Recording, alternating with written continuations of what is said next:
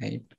So a quick recap, we are done with the first 5 heuristics, and we have talked about that in the previous class, and we are going to cover the next 5.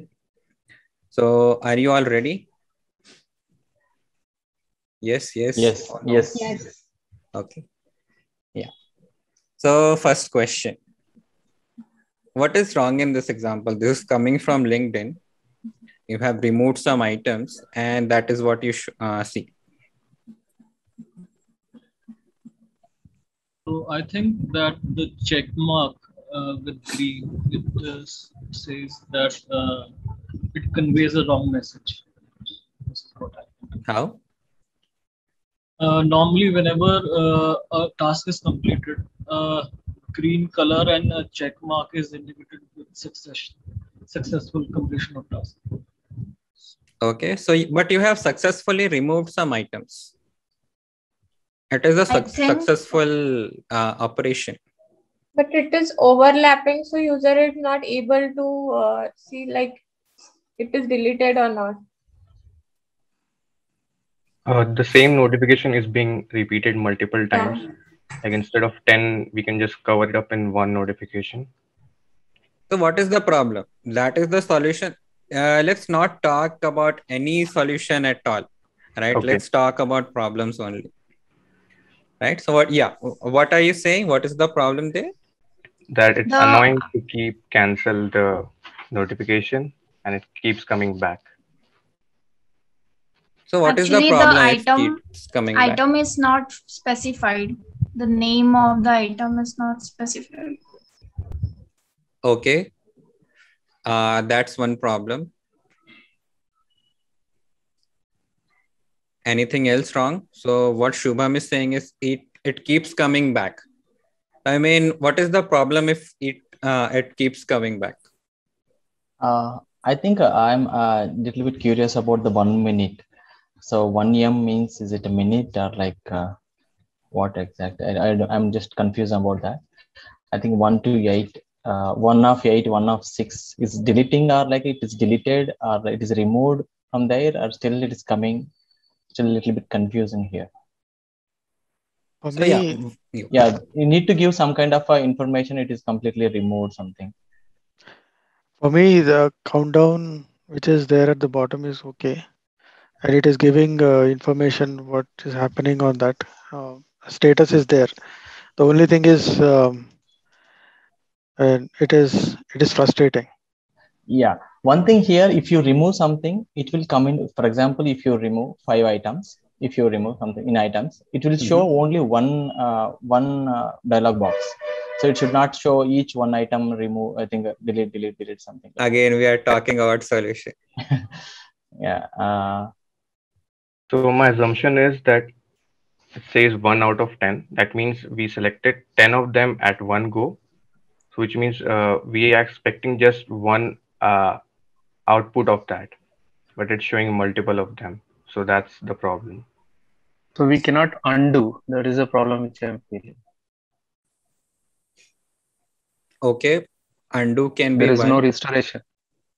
I think we're Okay. performing the same task on 10 items, and it's showing one by one. So it will be. Okay, so what I'm hearing is there are 3 or 4 different problems that you are talking about. One is that you don't know what the item is because it says item. You don't know what 1M means because you don't know. And another is things are keeping, coming to you again and again. Now, which problem would you prioritize over the other in this context? Mainly, I guess, I think again and again coming first one, I think it is user not understand why it is coming again and again. And another one is like the name, as Jinal said that the name is not item, is what item exactly they are going to remove. First item is different and second item also same name. So that is the thing. And yeah, 1, 7 and 1, 6, something like 1 out of 6. That is not correctly mentioned. 1 out of 6 means what it is exactly.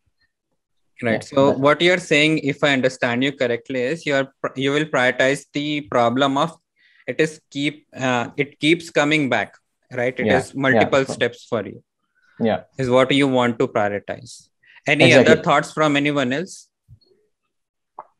Normally, we see a progress bar even if we are removing any item or multiple items. We see a progress bar, so it's missing here, and it's So, but coming. you are seeing 1 of 10, 1 of 9. So it is kind of progress. Okay. Or not? Yeah, but it is confusing. Okay, that's confusing. So which problem would you prioritize? That problem or the other, any other problem?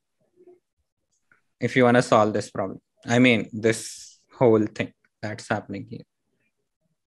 The overlapping things. Overlapping. Yeah. And also, Okay. yeah, and also if you look at the background, okay, so the only purpose of this dialog box is the user has performed some action, right? So if you look at the background, there is no such thing that a user can perform an action, so that this would be the consequence of that. Consequence. Yes. Consequence of can you elaborate yeah. little more? Yes, consequence of a user's action. What action?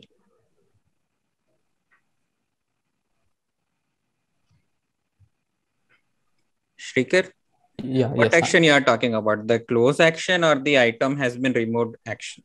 No. So if you look at the background, there is no such thing that user can perform an action. Like, I mean, there is only about community guidelines and privacy and terms and sales solutions, right?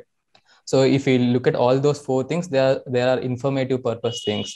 So yeah, that's what my point was. Okay. If you, okay, that is that, you can take that as background, right? But what is the context here? User is trying to do something with their mouse, right? And regarding, I mean, when they are doing that, there is certain challenge there. So in that context, what are you trying to prioritize? Is it the same problem that everyone else is talking about, or do you have anything else? I guess user is trying to like exit, emergency exit. He wants to like, he just wants to like exit out of it. Exit out of it. There is a goal. Okay. So if that's the goal, what's the problem that they are facing? He have to like go one by one instead of like at once he can like click and go exit. I mean. Okay. So what I'm hearing collectively is that it's a lot of steps to get rid of that notification, because they have already got the confirmation, but they are having to again click on close 10 times. So imagine a case if there were 100 items that they might have removed. It's a problem. Okay, then if you say that's the problem, what heuristic is being violated? So okay, yes, it is flexibility and efficiency of use, because it's not efficient for you. You know that you have removed 10 items and you want to get rid of that particular notification. You're having to follow 10 different steps to do that. Your goal is to cancel it out, you close it out, for which you are having to do 10 different steps, right? So it's not efficient for you. So it's in the sense, it's a violation of flexibility and efficiency of use, right? So if we go on to the next one, it's always essential for any designer, right? So to address 2 different intents, right? So I'll give you a simple example, right? If you are a first time user and you are using Google image search, right? You want to search chalk illustration, right? And you want to you are looking for chalk illustration that is you know that you are talking about something which is black and white, right? So if you are a first user, you'll just simply go make a query and you'll get the result, right? But there is a faster way. If you are a repeated user, you know little bit more about Google's features, and you can actually filter it down by colors or any other properties that are there. So size is there, color is there, type is there. So you can reach faster to your goal, which is finding a chalk illustration, right? So yeah, So in the sense, flexibility and efficiency of use is a heuristic that you must, address and apply when you are designing certain, product to, cater the product for both kind of users, whether they are first time users or, they are existing users, and make it very, very efficient for them, right? It's not like giving them 10 steps to, close down some dialogue, right? So another interesting example would be if you are using a Word document, if you are using it for the first time, how will you copy? You'll select the text, you'll go to file, edit, and you'll copy, and then you'll paste. But if you're a repeated user, what do you do? We use shortcuts. Right? So that's those are called accelerators. That is accelerating your work so that you can get done with your goal very, very faster. Right? So yes, that's the heuristic. To share one more example for this, I'm like that you have said shortcut one, so flexible and efficiency, I'm not clear about it. Yeah. So you have the flexibility to do one thing in two different ways. One way is you are going to edit menu, you are copying. The other way is you are simply using your keyboard shortcuts. So it's efficient that way. The other example of just the efficiency would be the previous dialog that we saw, the notification. You put everything at once, all the items at once, and you just put one close button, and that's it. Then it is much more efficient. You are getting rid of it in just one step, and that's it. So it's much more efficient for you, right? Okay. Yeah. Thank you. Yeah. Okay, next question. So here is a table, right? About the suppose you are an owner of some a warehouse where you are tracking stocks, right? So yeah, this is the table in which you are working. So yeah, look at this, try to understand and let us know what's wrong here and which heuristic is being violated.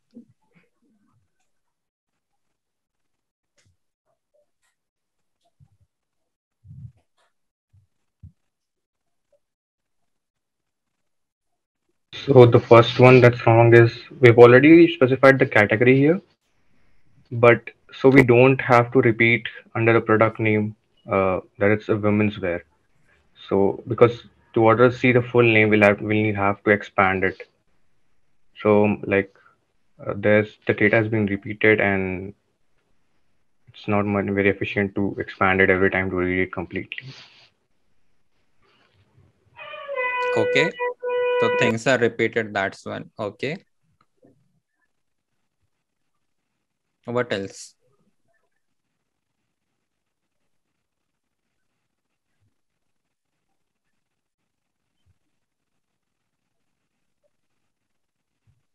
Yeah, maybe it is UI perspective. Mm-hmm. The right side drop down icon not nearby the content. It is a little bit far. Okay. So see what you are doing here. You are looking at a list of products. So what are all the things that will be necessary for you to actually look at a list? So graph something as you're saying? No, so no. If we, in this only, right? Okay. Yeah.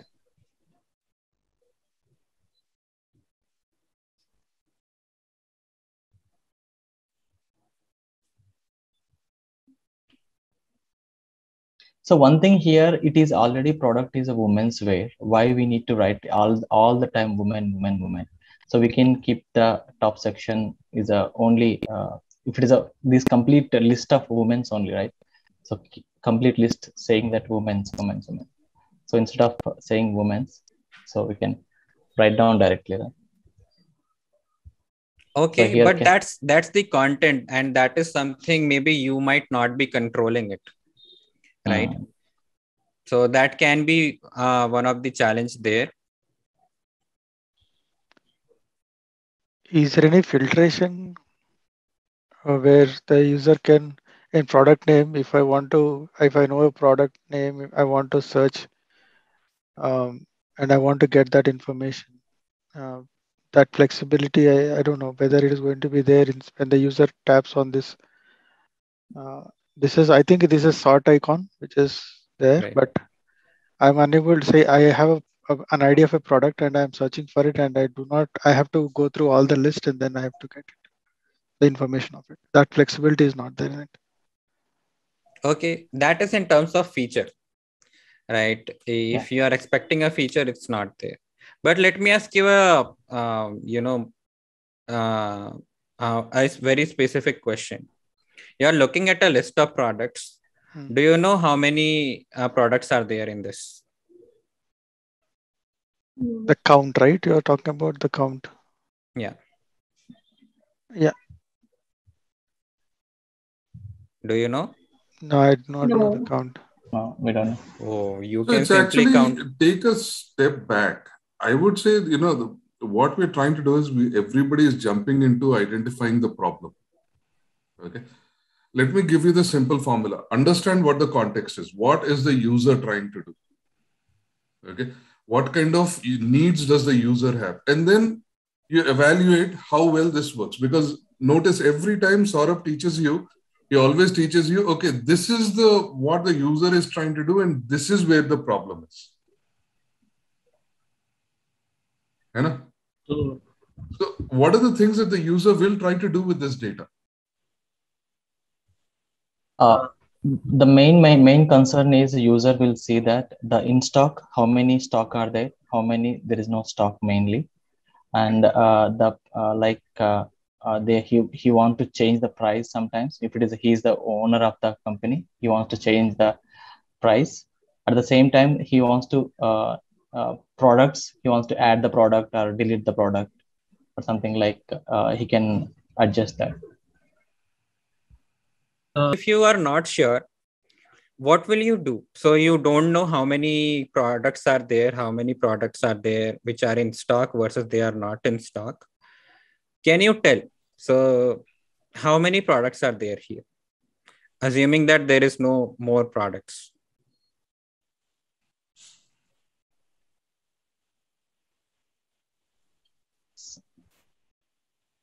So in this part, I think we can count left side the different names, women's the names. What are the different name we can count there? So we can list down that we have some 9 or 10 products are there. How many specifically? 1, 2, 3. 9 products are there and 7 are in stock. Okay. So yeah, see, you just did something. You didn't know how many products were there, right? And how many products were in stock out of those. So you had to count. The other thing what Prasad told is that when he was reading the names of the product, he was not able to understand what that is specifically. It is, right? So there was also a little bit of cognitive load, right? So if we are facing that issue here, if we don't know and we are having to count, what heuristic is being violated here?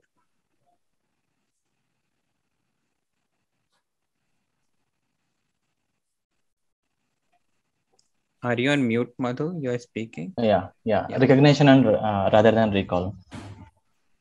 Because? So our cognitive load increases. We cannot understand that. Like user takes a lot of time to understand. Okay. Any other thoughts from anyone else?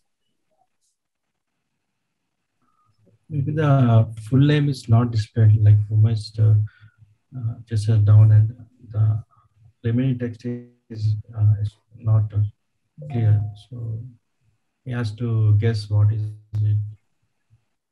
So you are having to guess. So again, you are having to put some effort to do something. Yes. Right? Recognition rather than. Okay. To recognition rather than recall.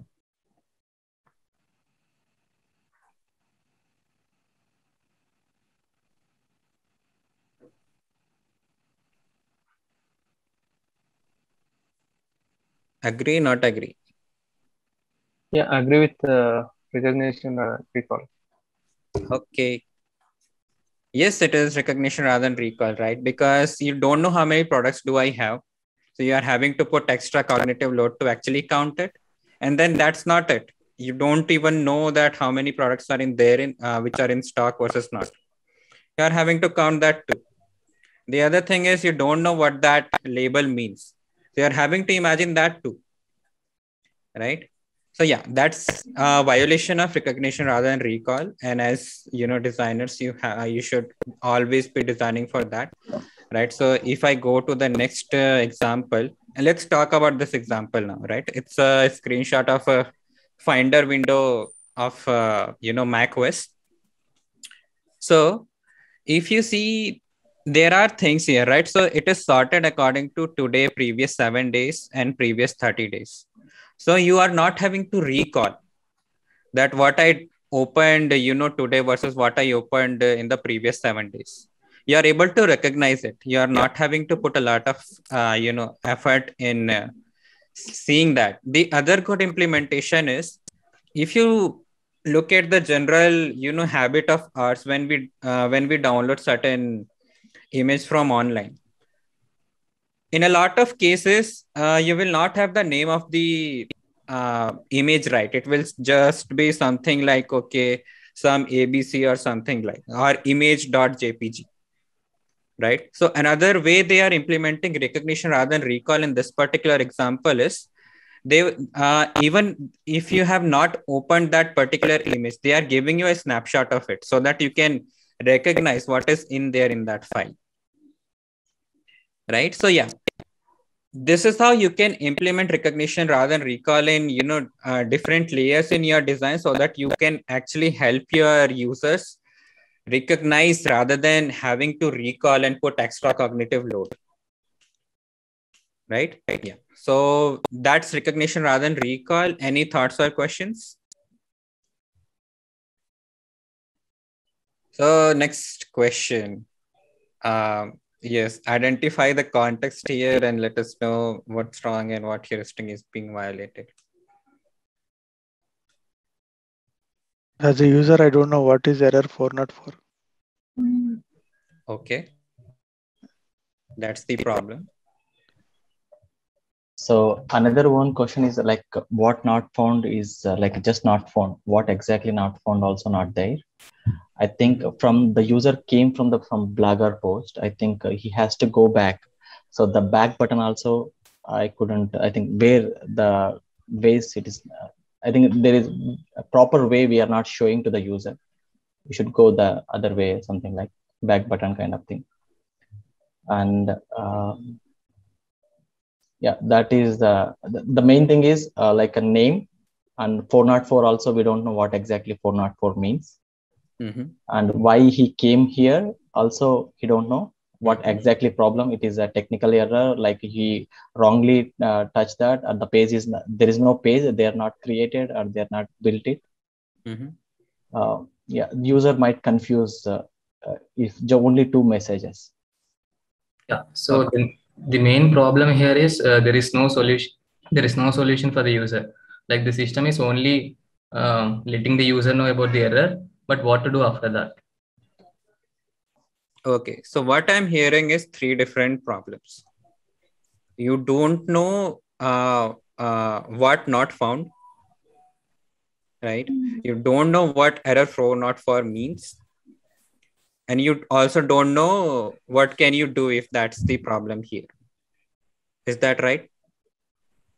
Yes. Do all of you agree for these problems, or do you have anything else to add?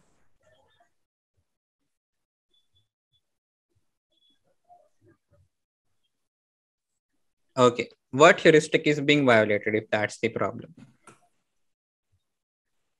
Help users recognize, diagnose, and recover from errors.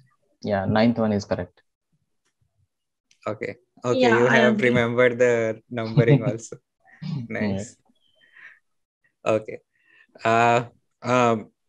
Okay. I mean, why? Why is it that only and nothing else? You could have, I mean, okay, yeah. Why? Because user yeah, go ahead. because user is unable to recognize the problem and don't know what are the further steps to be taken, like troubleshooting and all. Okay. Okay. The system is not providing any help to the user. Like if the error is occur, what should the user do next? How to recover from it? Exactly. Yes. So yes, user is not able to in first place recognize what the error is. It is just simply error 404, and also not diagnose it like why that error happened. You are not able to access that kind of information as well, and you have no way to recover. You can just go back and that's it. You will get back to the previous step that you were in, and that's it. So it's not a good practice. It's a violation of help users recognize, diagnose, and recover from errors. Right. And now let's talk about another example in which it has been implemented. Right. So here are some examples. Now I want you to look at it and identify which of the element is helping you recognize, which of the element is helping you diagnose, and which one is helping you recover. So the message is helping us recognize what kind of problem we are facing. Okay, so the message is there. Is there anything else?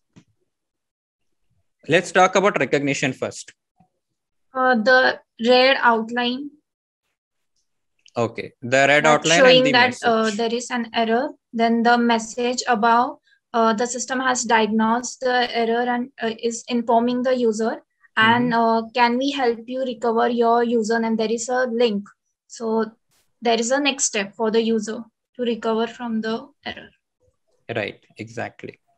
So yes, that's a very good implementation of helping users recognize what the error has happened, which has happened, right? And diagnose why that happened so that you can think about it and then recover from it. How can you recover from it, right?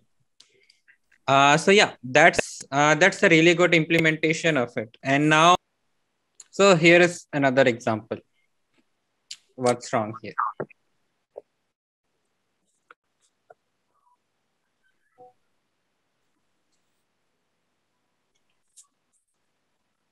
Too much noise. Huge noise. Vibrant. It's very vibrant.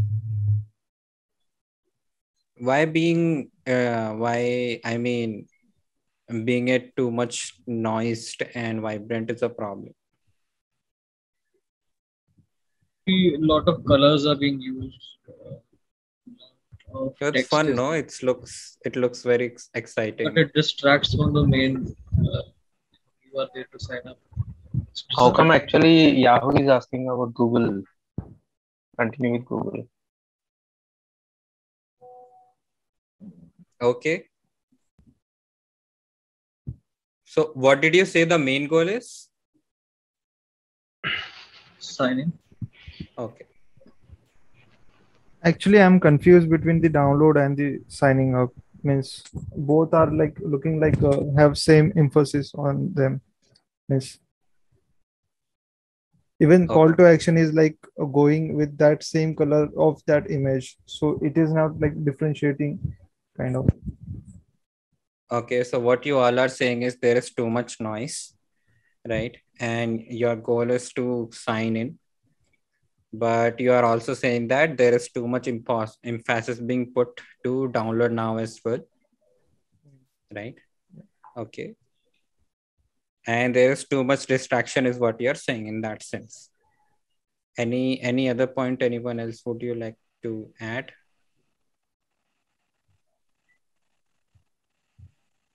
So what heuristic is being violated then? Minimalistic. What's the full name of that heuristic? Can anyone help me out? Aesthetic and Google search, man. Google search. Aesthetic and minimalistic design. So okay, that's the heuristic you are saying. I mean, my question is it not minimal enough? No, because user is confused, like he need to download or he need to sign in. Okay. And if they want to sign in, right? You can see also the CTAs are also there is, I mean, of course, the next is the primary CTA, but you have got other choices as well, right? For creating an account, or you can continue. But yes, okay, I would agree that there is that distraction that is there that might hinder you from your main goal, which is you want to sign in very, very quickly. And what the website is doing is it is cross-selling the app download my app offer there, which is taking more emphasis than that. Right? So yeah, I would agree. Right. So it's aesthetic and minimalistic design. Right. So it's the other very, very important heuristic that you need to be keep in mind when you're designing certain things. And it doesn't necessarily means that you are looking at, colors and, colors and fonts and shapes and things like that. What aesthetic and minimalistic design also means is that how much content or material my user is required to get to succeed on their goals. And very beautiful example of it is Google, in which if I ask you how many products do Google have, does Google have? A lot, right? There is a search feature that is there. There is Gmail, there is YouTube, there is Drive and things like that. But still they are able to, focalize on one thing at a time, and then everything else they are able to manage to, minimize and keep it aside, right? So it's a very good implementation of aesthetic and minimalistic design, in which if your goal is to search something, you are able to do that. And if you want to access something else, you anyway have it somewhere else. If you have that intention, you can go there, you can explore it, you can get access to that. Otherwise, you are simply focused on it, and you are able to get that done, right?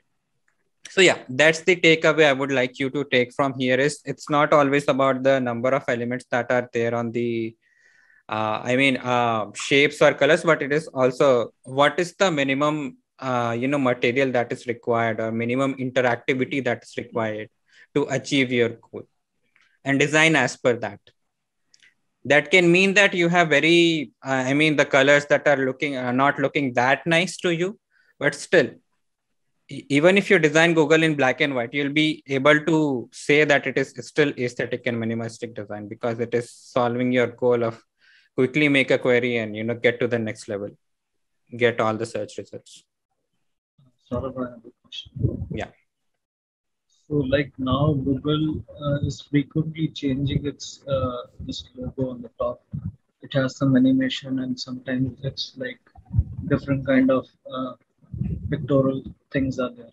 So do you think it distracts the user because they are continuously, improvising on that? What do you think? I'm not that sure. I mean, does it distract? Does it not distract? What do you think? No, it doesn't distract to me at least. Because I like what they do with their animation, and I read about this stuff because if Abdul Kalam is born on that day, so they do animation regarding their subject will be that. So yeah, sometimes I do and like enjoy that. I mean, it's made to grab your attention. There's one primary task that you're going to do there, and it's sometimes good to grab. It's there just to grab your attention. You can spend a so couple. when you visit Google, are you looking for that, or are you looking for searching something? Yeah, the primary goal is to search, so that is not distracted. So it's clear. That's it. So if you change the image there, then does it distract? No, I should not, because my goal is to go to the page and search. Just that's it. The primary goal is. So that's there's no change in that process. Yeah. So the argument is, if you have just two things, like if you look at the page, you just have two key elements. You don't even actually look at the buttons and watch what you want on your favorite football team and Google offered in. You don't even look at that stuff, right? Your primary focus is the search box, and that's it. You type in the search box, you hit enter. Along the way, you notice the icon is different, right?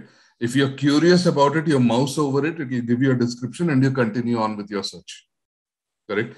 And so it is fairly obvious. The search box is front and center and it's obvious. The Google logo is a secondary thing that is there. If you want to click on it, you can click on it. If you just want to mouse over, that's good enough, right? And again, you're not afraid of missing it, because if you hit enter, you go to the main Google search result page, the logo is still there. So you can still go up to the logo and find out what it is. So it's a very non-obtrusive and a passive way of giving you novel and interesting information, right? So I would argue that this way is not actually distracting, and it's not even like it's still a very minimalistic design, and it is simply allowing you to discover things if you want to do it. If you don't want to do it, you can continue searching and there's no problem, nothing lost. Right. Now the same thing, let us say you have like 15 different things on that page that you have to click on, and you change your Google logo, you have a problem, right? And so that's where this, at least my vote would fall. And also, even in this minimalist design, it has given you user control and freedom by selecting the language also. Correct. Yeah, thanks Anup. Let's keep going. Okay, so the next question is, this is bookfinder.com. Here you are trying to find a book. Now you can go through the screenshot here and let us know what do you think is wrong here.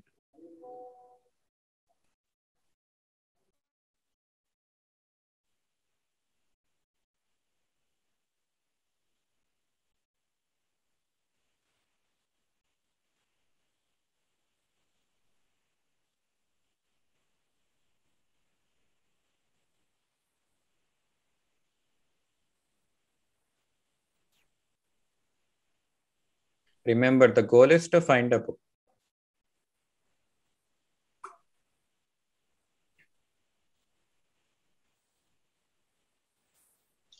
Yeah, I think it is more busy space. I think so. More options are there. So instead of the user might confuse, like the goal is like to find a book, the author name, and maybe you can find out, search or find. The many options appearing. I think sometimes I should type author. I should type title. So it is a little bit confusing me. So which input field is correct one here? You can say you also have different ways to search a book. In that case, the design is working. So if you want to search by author or title, you can do it. Otherwise, you can search by ISBN. Or by the way, there are other options that you can apply, or you can leave it blank. Right? And also you can say that they have minimized a lot of options. That's why they are saying show more options. Right? I guess they are not giving a suggestion like Harry. So they are like, they can give suggestions like Potter and this. So that way we can like easily find a book. I think like the top section. Yeah. One more thing, actually, the book price comparison online. So if it is a comparison, what comparison it is there? Price comparison, something like. So once we click that, what would happen? Also, we don't know.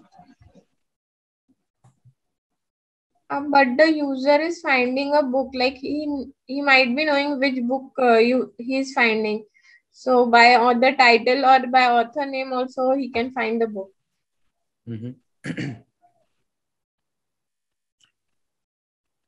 So there's something known as progressive disclosure. Like you disclose some amount of information as you move forward. So the problem that I see here is we are searching a book. There's certain amount of information that's been asked, but then there's another, like a lot of other information that's been asked at the bottom. So if you're asking the user to search it, like in the initial step as well. Why are you providing them the option to add even more information? Like if you want to include these information at the top as well, you can just put search at the bottom and give some kind of division there. So why did they give division there?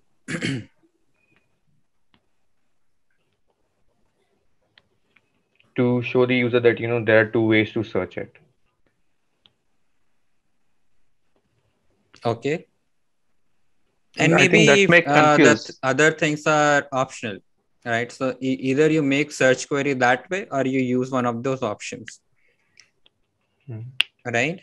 What I would like you to go through is each element that is there, right? So, okay, author is there. You can do by author, right? You can enter title, right? You can select the language that is there. Then you can enter ISBN.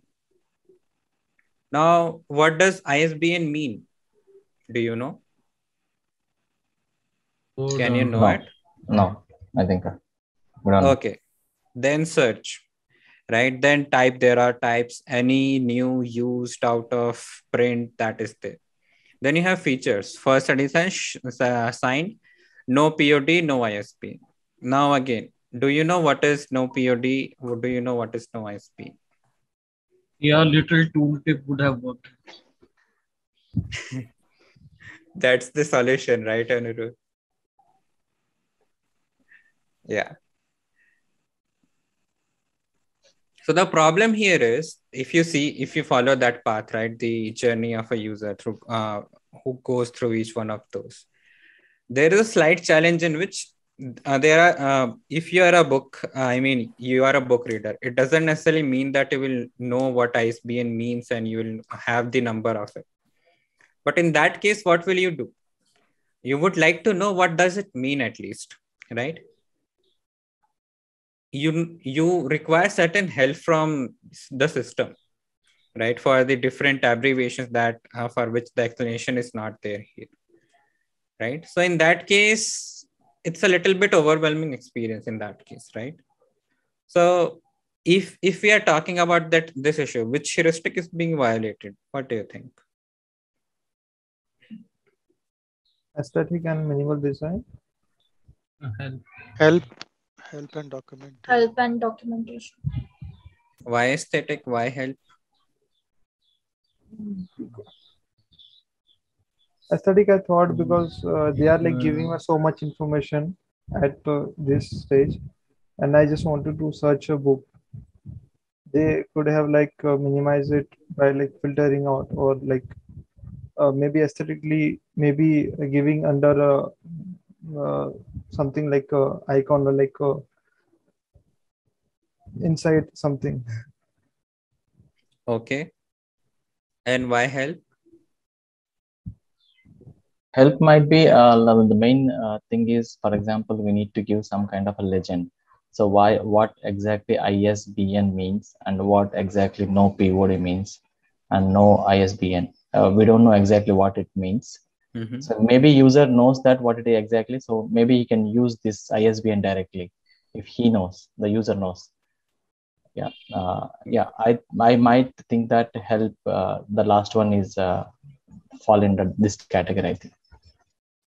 So what will happen is, if you don't know the what ISBN means, it's an increased effort for you, and you'll have to look it up somewhere else because you are not able to get that help here, right? So generally, when you design certain application or any experience, right, it is, first of all, it's a very good practice that you should not require any help and documentation. And if you are able to design that kind of product, you are in a very awesome place. But there are cases in which you will require help, cases like these, right? So in that case, if you're not able to get any kind of documentation or help, it's a little bit of a problem there, right? So yeah, it's help and documentation. And if you could get explanation of it here only, you wouldn't have to go to any other place to look for the meaning of it, right? So if we look at the other example, right? So simply this is a screenshot of documentation of how you can use the Sketch app. It is very, very neatly organized, all the things that are there, right? So there is the interface. You can learn about the interface if you want. Otherwise, if you are looking at, different things. So, I mean, they have documented very, very crisply and clearly. So whatever you want to learn, you can go there and you can learn it, right? Because we are talking about a fairly, complex application that you want to use. So you need certain help and documentation there, right? So it's a good way, because what you are doing is you are seeing the categories, and not just that, but you have the copy, you have the explanation, you have the visual cues as well. So it is, you are able to get help, right? So as designers, first thing, Sorry. yeah. Actually, I had a knowledge. Could you repeat, please? This slide. Yeah, are you yeah. asking about this slide? Yeah. So here, basically, this is a documentation page of Sketch app, in which you are trying to look for help to how can I use this application, in which you can access all the information that is there. So you can look at how does the interface looks like, what is the basics of layers, layer basics are there, shapes are there, and everything. And if you get into the other stage as well, you have very clearly documented visuals that are there that you can see, and then you can refer to the content that is there. So it is one of the good examples of help and documentation. But as designers, what we will recommend to you is that, first of all, a user should not require any help if you are designing something. But if they require, you should be able to provide that help, so that they do not, get confused or, get dropped off. Right. Let's look at some other very, very interesting examples, very, how in other contexts, some products are applying this principle. So on the left side, you see how to make, they introduced a new feature and they want to teach it to you. So what they are doing is, if you open the assistant, they are saying, try saying how to make banana bread. So that once you say that, you are quickly learning it. Yeah. In few seconds, you have learned that particular new feature that Google has introduced. That's one way of implementing help and documentation, right? On the right hand side, you have a screenshot of an application, of a note taking application, right? So that is Nebo. So it is teaching you how can you use certain features, right? How can you erase certain things, right? Basically that. And it is also helping you recognize that whether you are doing it correctly or not. So if you notice, to provide that help, what they are doing is they are implementing visibility of system status and recognition rather than recall as well, to help you, right? Yeah. So if there is any issue or there is any problem that you are solving, which is you want to provide help and documentation. So yeah, there can be layers of different heuristics applied to achieve that particular larger heuristic. Right. So yeah, that's the takeaway I want you to, get. And yeah, that's about it. And do you have any questions or thoughts? So I just have one piece for help and documentation. And if you've attended the workshop, you'll realize most people will not read text. So the simple thing is, when we are designers, the common tendency, it's a lazy tendency, but the common tendency is put more text to explain what it is. Or the lazy tendency is, let us create a tutorial before people use my app. Now you look at how you use tutorials. Okay. When you download an app and there's a tutorial, you get irritated. You just say skip, skip, skip, and then you just start using it. You don't actually spend the time reading it, isn't it? So if you don't do it, how would you expect your user to use the same thing? So if a designer comes in and says, I'm going to put a tutorial, I actually laugh at their face, because you don't use it and you're trying to do this. So you're like a lazy designer. Right? So my argument is, do not be an intellectually lazy designer. Okay. Do not go for solutions that do not work even in your case. So like creating a document, doing something else, I'm going to create training videos or whatever, are absolutely useless. Unless and until, let us say that if you give me a software, which at the end of the software, at the end of using that software, I become a millionaire. Okay. So I'm clearly very, very motivated. You can give me like 100 pages of documentation. I will read it. Right. Even for like addictive software, like games, video games and all that. What do they do? How do they do help and documentation? Has anybody tried to download a Windows game or whatever and try to play with it? Or like, even a game app? What it'll tell you is, okay, now do this, now do this, now do this. It'll take you through the steps. So you are still playing. So you're still getting value while you're learning. It's never that, you learn and you get value. So it's never that. So the core thing, that one metric that you always need to think about is time to value. Okay. What is the fastest time I can give to deliver value to my customer? Okay. And without compromising on the time to value, if you can teach somebody, that is great. But if you're compromising on the time to value, especially in today's world, they're going to be competitors to your product that will actually do better than you, and you're going to get eaten up. Okay. Cool. I think it happened when Windows 10 launched for the screen share. Before, when you log in, it will once you log in, it will as a first time user, it will show the complete video of 5 to 10 minutes. Even if you just switch to other computer, again you are a new user for that computer, so again it will show the same. So there is no skip button at all. Right. And I think the challenge there, if you think about Windows, why do you think they get that confidence? They get the confidence because you probably invested maybe, $600 to $1,000 buying a laptop. And so if you've invested $1,000, of course, you have no choice. You have to deal with Windows. Yeah, there is no alternative. There is no alternative. So the other alternative is you get a Mac machine, but a Mac machine is 3 or 4 times more expensive than a Windows machine. And therefore, Windows can have that attitude of like, yeah, I'm going to torture you. I'm going to make you sit and watch all these videos. You don't have a choice. Right? But again, when the market becomes competitive, you cannot do those kinds of games. Okay? You have no choice. And this is also when Windows, I think it was Windows 7 came out, and then Windows, after 2000, there's a new version between Windows Vista came out, right? Windows Vista was an absolute flop because they didn't actually even consider so even though there were people that were, they were giving Windows Vista, nobody wanted to use it. Nobody wanted to engage it. Even the manufacturers refused. They said, we will not use Windows Vista. That is when Windows had to go back and say, okay, Microsoft came out with a campaign. It's about you. It's about you. And they created a whole new campaign and launched Windows 7 in a matter of like 4 or 5 months.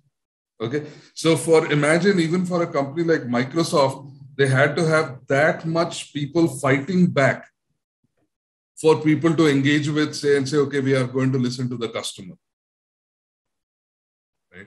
And so in many ways, that's what it is. Microsoft guys are like a behemoth, right? It's like a big dinosaur.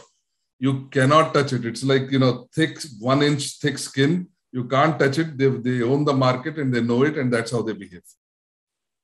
Right? And that's exactly what Android has done to them. Android is basically starting to eat up, right? So their Chromebooks and all of those are Android coming into the Windows space. But over time, Windows will also start coming down. If you notice now, their operating system, they're saying is free of cost. So they are trying really hard because they have to compete, and they see if they can't do it, they cannot compete with Google and all those other guys.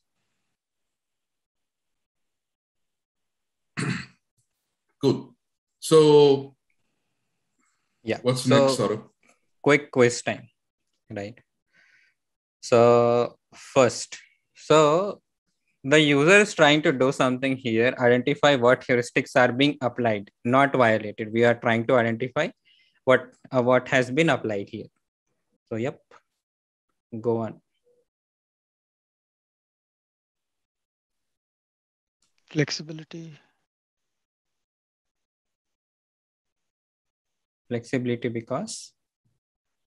And he can do a lot of, for a text, he can apply as many things as possible to make it interesting of whatever he's thinking in his head. Okay.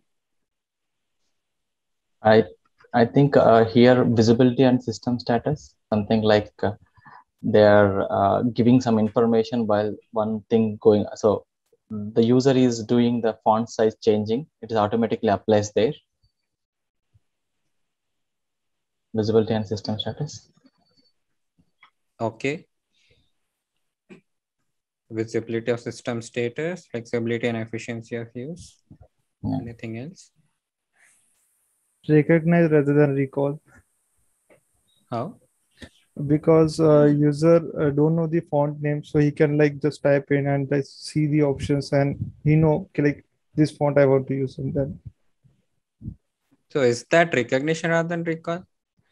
because we are as recognizing, no, we are giving options to user to like recognize which you want. So we are generally like decreasing the cognitive load of the user. So what you are saying is when the user is typing, you are giving some suggestion.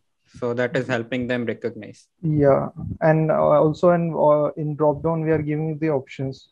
So like we are like giving the options, so like he can like choose anything rather than like recalling the name of the font.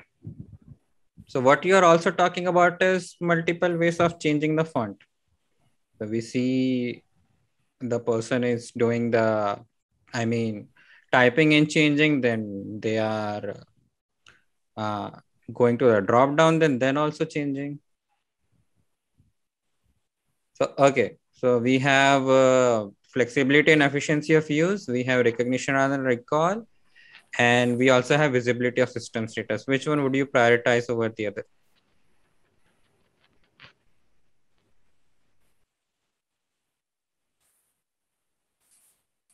Visibility of system status. Because Efficiency of use. Recognition. Flexibility and efficiency of use, because we are providing two options to change the font name. Like there are two ways. You can also type, you can also choose from the drop down. Okay, so let's see who wins, right? So let's understand the context first, right? What you are trying to do here is you have created a layer and that's there. Text layer is there. Your goal now is to change the font. And you are able to do that by doing, different things. So you have flexibility of typing and getting it. If you know the font name, right? But if you have a other option of going to the drop down and then selecting one, you can do whatever you want, right? Based on your use case and how much expertise you have on the tool. And yeah, of course, for achieving that purpose of selecting the font very, very efficiently, there are, other intrinsic heuristics that are being applied, which is, yes, you are typing something, you are able to recognize because there is a suggestion that is there, and you're seeing the result being reflected on the left. But according to our goal, the core heuristic that you can think about is flexibility and efficiency of use.